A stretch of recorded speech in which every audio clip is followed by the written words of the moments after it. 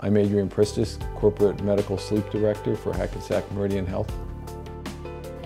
Hackensack Meridian has 13 sleep disorder centers spread through central and northern New Jersey. Monmouth and Ocean County have 6 centers themselves.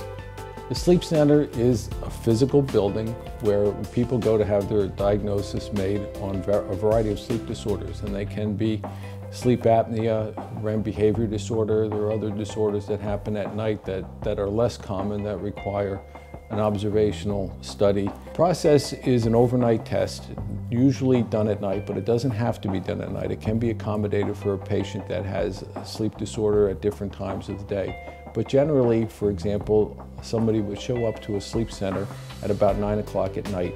A technician is there, will stay with the patient all night long. There are a number of electrodes and devices that are attached to a patient. There's a two-way radio that you can talk to your technician and explain anything that might be bothering you.